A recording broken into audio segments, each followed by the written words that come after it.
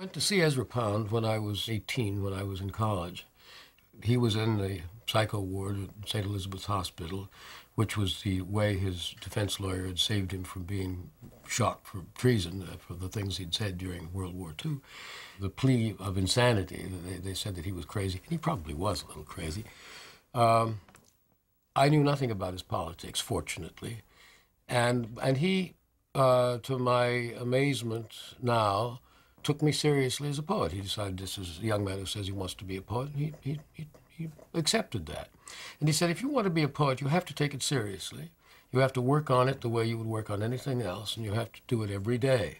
He said, you should write about 75 lines a day. You know, Pound was a great one for laying down the law about how you did anything. And he said, and you don't have anything to write 75 lines about a day. You said, you don't really have anything to write about. He said, at the age of 18, you think you do, but you don't.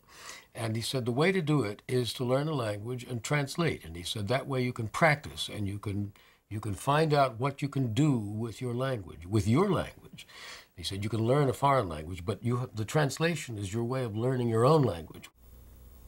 This is a poem that I wrote about 20 years ago, one of a series of poems, as it turned out, that had to do with family relations, and it's called Yesterday.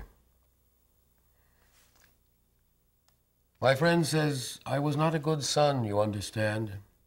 I say, yes, I understand. He says, I did not go to see my parents very often, you know. And I say, yes, I know.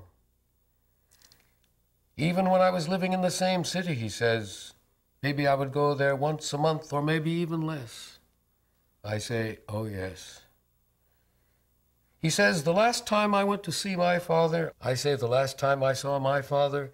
He says, the last time I saw my father, he was asking me about my life, how I was making out, and he went into the next room to get something to give me.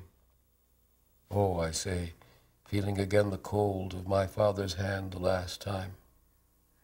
He says, and my father turned in the doorway and saw me look at my wristwatch, and he said, you know, I would like you to stay and talk with me. Oh, yes, I say. But if you are busy, he said, I don't want you to feel that you have to just because I'm here. I say nothing. He says, my father said, maybe you have important work you are doing, or maybe you should be seeing somebody. I don't want to keep you. I look out the window. My friend is older than I am. He says, and I told my father it was so.